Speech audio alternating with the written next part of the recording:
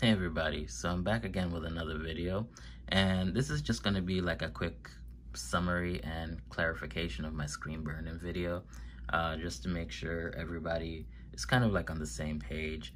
So as you guys know, I've been dealing with screen burn-in, and as you can see, it's still there, ready to ruin my life and everything. And I've tried many solutions to try and fix it, like I told you guys. So these are the apps that I actually used.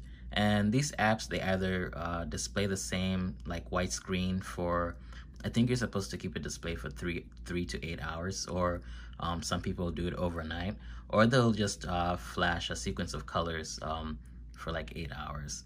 So theoretically, these apps can help you screen burn-in if you catch it early enough, especially if it's just your pixels being discolored. If you keep it on the white screen, I think it just makes it uniform or something like that. Same thing with the colors flashing in sequence.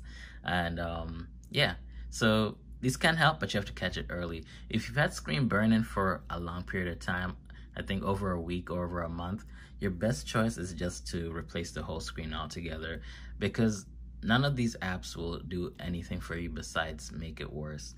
Especially for anybody who does decide to use these apps to try and fix the screen.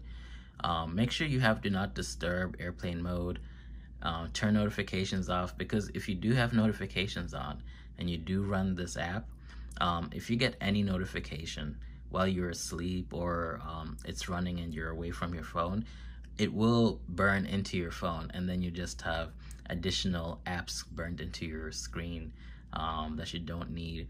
So I learned that the hard way, of course, because I use these apps, and I do have a little bubble from the Facebook chat messenger thing that pops up that's actually stuck on my phone. You can't see it because I'm using a dark background to hide all my screen burn and stuff.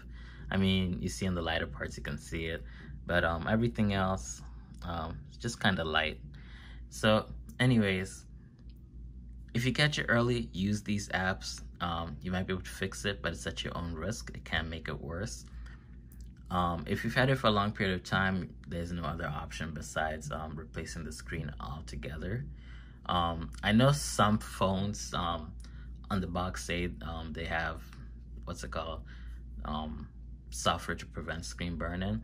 You can try and contact them to see if they're willing to help you out, give you a discount on the screen or something like that, if that's one of the things they talk about.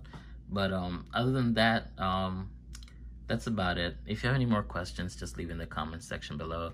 I don't want to make this video long. I just wanted to get straight to the point. Thank you.